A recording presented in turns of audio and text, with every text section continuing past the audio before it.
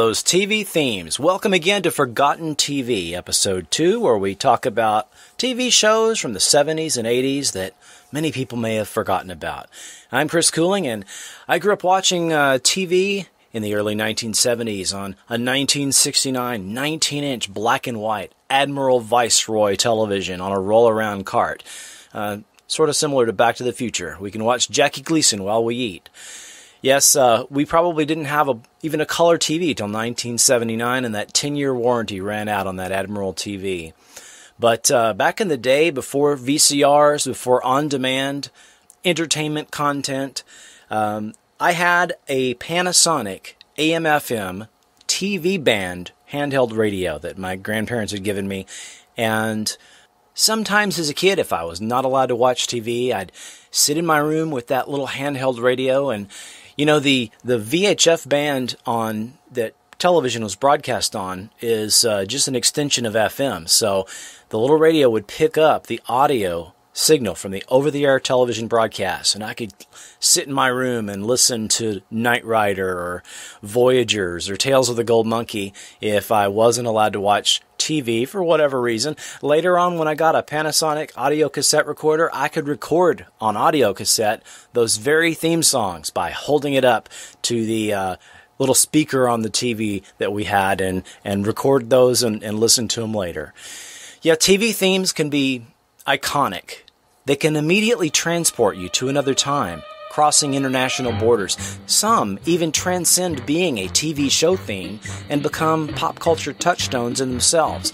They're recognizable even to people that may have never watched the show. When you think about iconic themes such as The Twilight Zone, Hawaii Five-0, or the 1960s Batman, or Mission Impossible, these are the types of themes that I'm thinking about. And TV themes have evolved. You know, before the year 2000, the average TV theme song was 61 seconds long, which means some shows had opening segments that were a lot longer than 1 minute long. Yeah, in the 1960s and 70s, TV theme songs reached the pinnacle of popularity.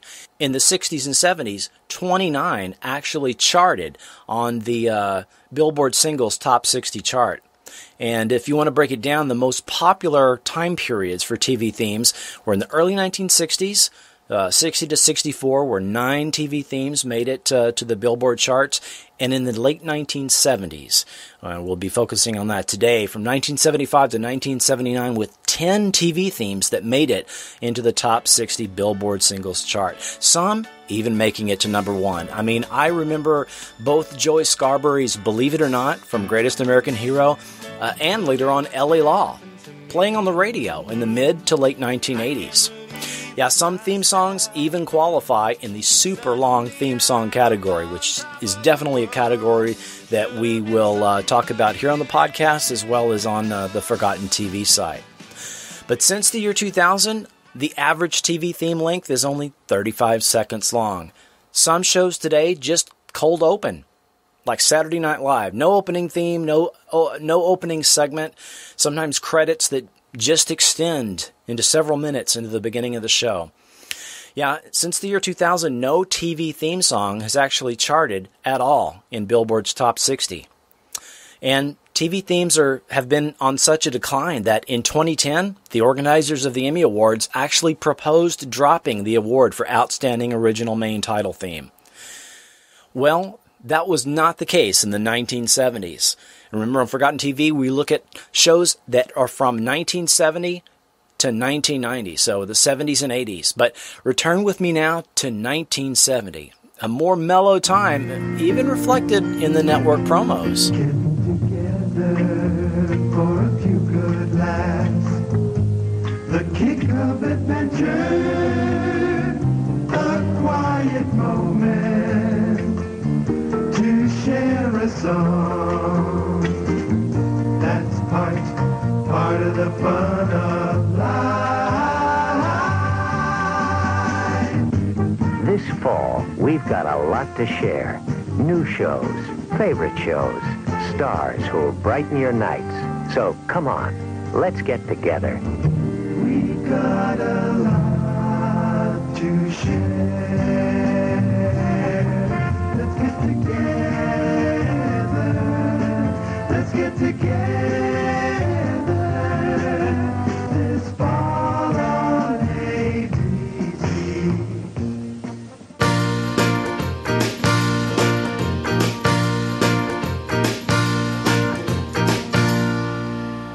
Come on now and meet everybody and hear us singing. There's nothing better than being together when we're singing.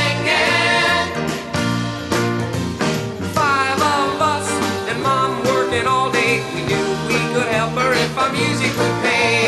Daddy got Reuben to sell our song, and it really came together when Mom sang along.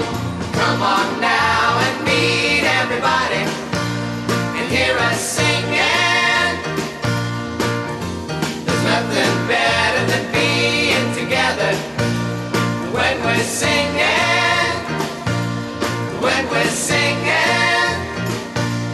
When we're singing. I know. How is the Partridge Family forgotten TV?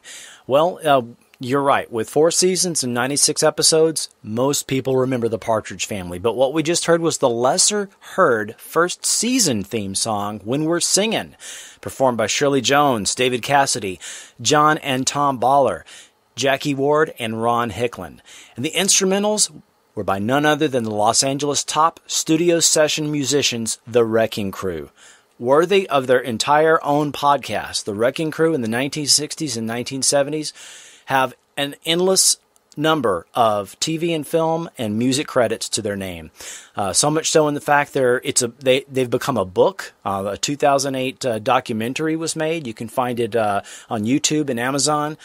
Seriously, it's extremely highly recommended. The DVD's under $10, and it's got like 6 hours of bonus music content. The Wrecking Crew. I highly recommend it. Let's stay in 1970, shall we?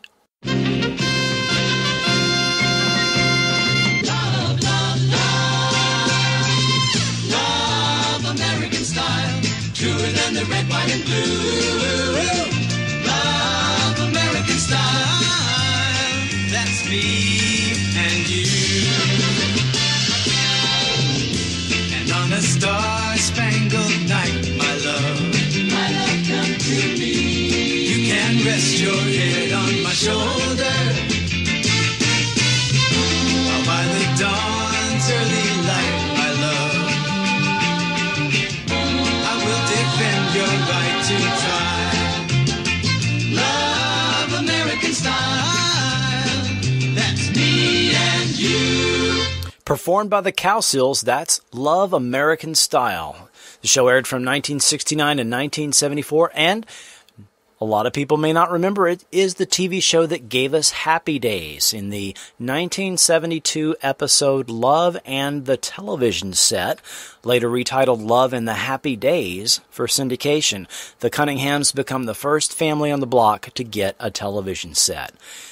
The episode was a little more adult in tone than the series that would follow it, sort of played more like Summer of 42 than what we later would expect from Happy Days. Let's move on to 1974.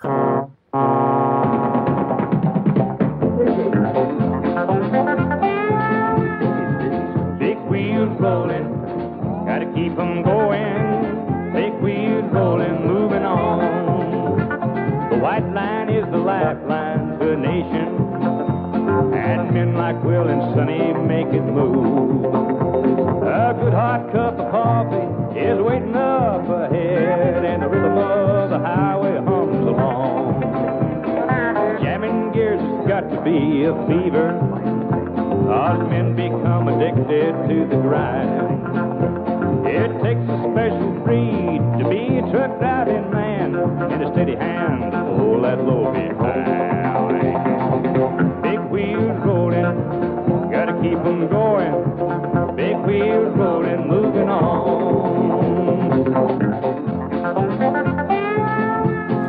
That was Merle Haggard singing Movin' On from the 1974 TV show of the same name, starring Claude Akins.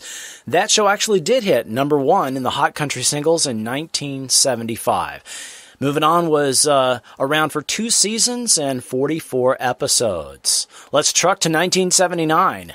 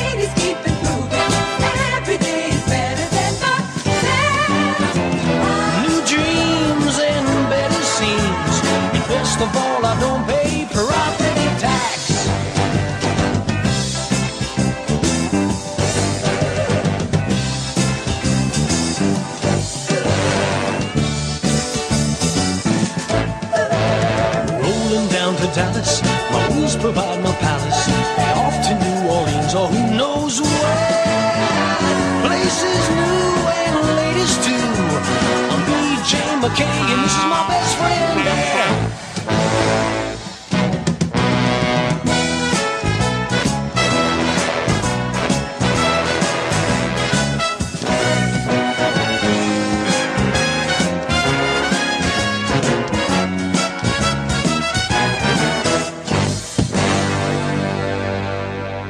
That was BJ and the Bear from the 1979 TV show of the same name, written by Glen Larson and performed by the star Greg Evigan, with Claude Akins popping up again.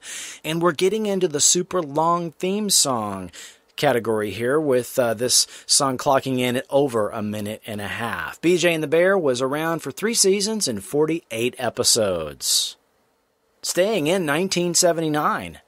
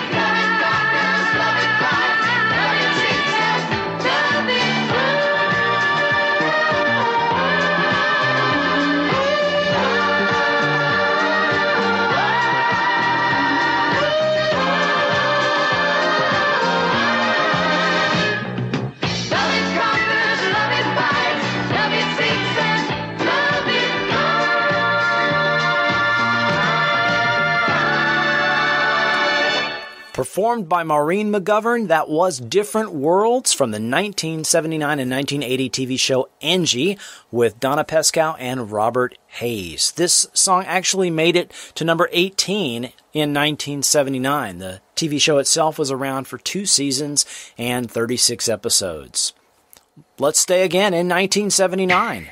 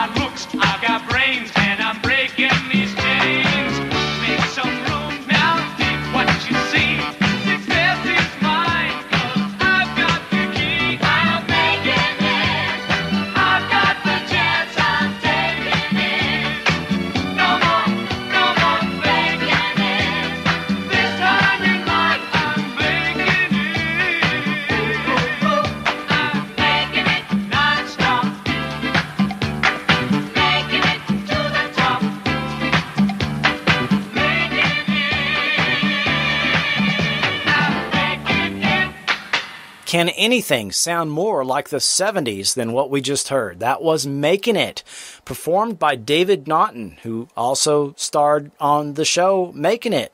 In 1979, that song actually made it to number 5 on the Billboard charts in the same year. The show itself did not do so well. It aired for all of 9 episodes in February and March 1979. TV Guide actually ranked it as number 40 in the 50 worst TV shows of all time. Come on along to 1982.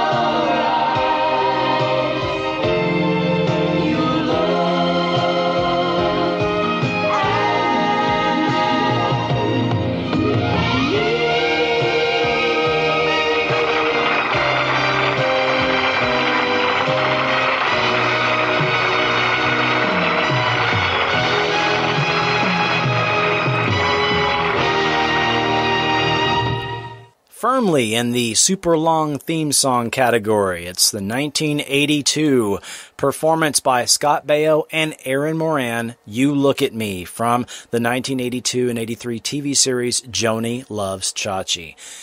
It just became the 35th anniversary of this show, and it aired for 17 episodes in early 1982 to May of 1983. Well, that's all I have for you this week on Forgotten TV. I would like to thank the YouTube channels Retro Rebirth, Pro Classic TV, 80s and 70s Memories, and Partridge Garage for finding and uploading some of these great songs for us. Until next week, you can find us on the web at forgotten.tv. Interact with me on Facebook, Twitter, or YouTube. All linked up for you there on the website. I'm Chris Cooling, and we'll catch you next time on Forgotten TV.